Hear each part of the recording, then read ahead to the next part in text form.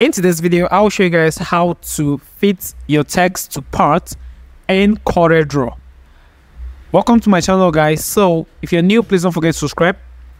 These are basic things you actually found interesting and useful in your day-to-day designs. All right, either you're designing a normal design or a flyer or anything or a logo, you might find this useful. All right, so watch to the very end so you learn something new as a beginner in CorelDraw. So guys, welcome to CorelDraw, and basically we've done some couple of designs and a couple of videos for beginners. So I'll be showing you guys how to make this, how to create or how to use fill to part in CorelDraw. So right about that, assuming you have, let's assume you have a text this way. All right, let's type this. Now this is what we have. So if you want to fit this text to part, what we mean by fit to part is bringing a text or an object, making it look like fitting it to a particular object. Do you understand? It either comes in a round corner shape or any other shape. It can come in different shapes. Do you understand? So right about that, if you want to fit it to a round cycle, all right, come over to your cycle over here and draw this way, right? So there are basic different ways to do this. The first method is you can highlight all this together, then come over to your text tool, and you're going to see fit text to parts. So once you click on it, this is what you're going to have. So this is very simple and very useful in your day-to-day daily designs you're doing.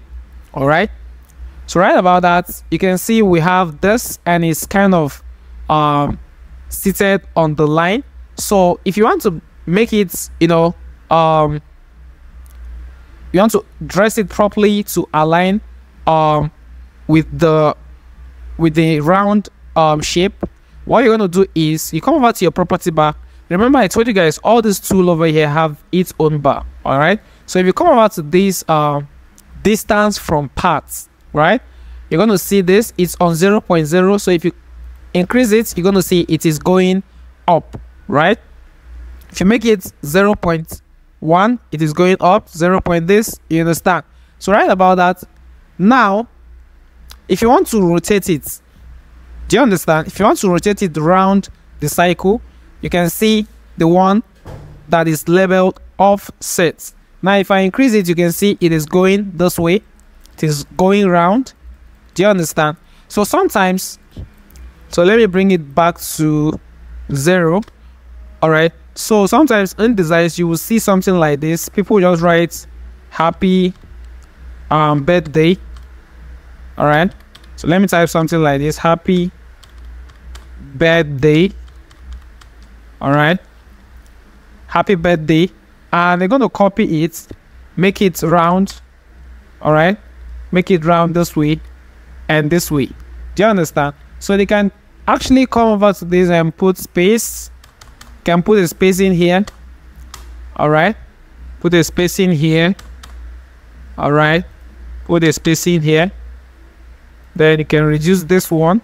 So sometimes you see this in your day-to-day designs, mostly on logos. You can use it to create logo, or you can use it to just use it to do anything that you want to do in your graphics. You understand?